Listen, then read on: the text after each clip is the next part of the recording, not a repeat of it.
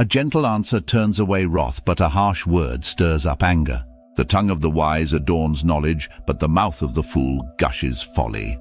The eyes of the Lord are everywhere, keeping watch on the wicked and the good. The soothing tongue is a tree of life, but a perverse tongue crushes the spirit.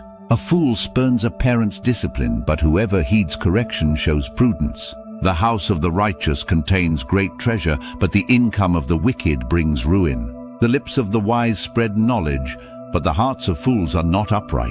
The Lord detests the sacrifice of the wicked, but the prayer of the upright pleases him. The Lord detests the way of the wicked, but he loves those who pursue righteousness. Stern discipline awaits anyone who leaves the path.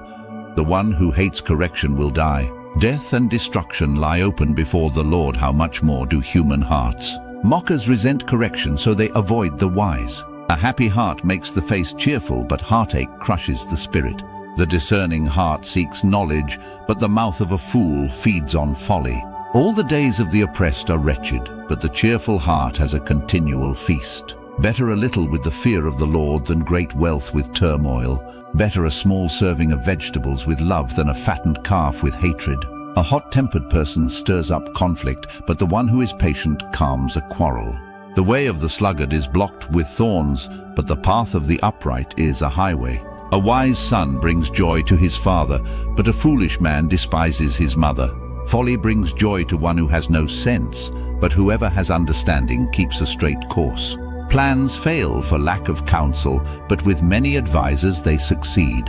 A person finds joy in giving an apt reply, and how good is a timely word. The path of life leads upward for the prudent, to keep them from going down to the realm of the dead. The Lord tears down the house of the proud, but he sets the widow's boundary stones in place. The Lord detests the thoughts of the wicked, but gracious words are pure in his sight. The greedy bring ruin to their households, but the one who hates bribes will live. The heart of the righteous weighs its answers, but the mouth of the wicked gushes evil. The Lord is far from the wicked, but he hears the prayer of the righteous. Light in a messenger's eyes brings joy to the heart, and good news gives health to the bones. Whoever heeds life-giving correction will be at home among the wise. Those who disregard discipline despise themselves, but the one who heeds correction gains understanding. Wisdom's instruction is to fear the Lord, and humility comes before honor.